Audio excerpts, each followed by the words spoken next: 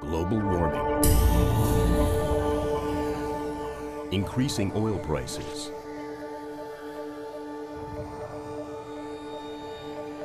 the world needs new sustainable energy sources.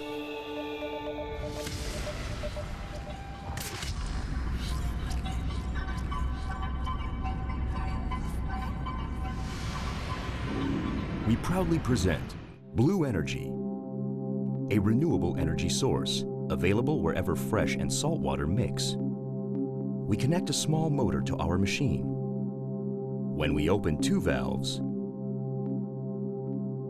we let salt water and fresh water flow through the machine, and the motor starts running.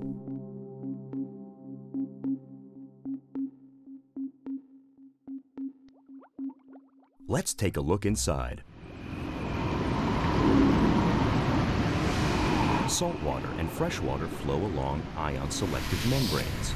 Due to the concentration difference, salt ions permeate through these membranes from salt water to fresh water. Negatively charged chlorine to the left, and, at the same time, positively charged sodium to the right.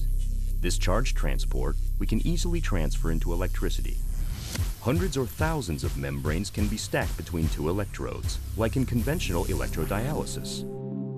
Such a stack can be used as a power source for bigger motors. In the short term, it is our aim to apply containerized units in the industrial process, where, for instance, hundreds of kilowatts can be generated from saline waste streams.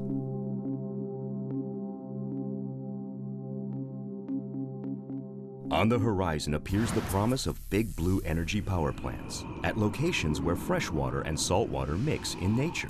For instance, on the Afsluitdijk, where fresh water from the IJsselmeer is discharged into the Waddenzee. A blue energy power plant at this location could produce several hundreds of megawatts, which is sufficient to cover the electricity demand of all the households of the northern provinces of the Netherlands.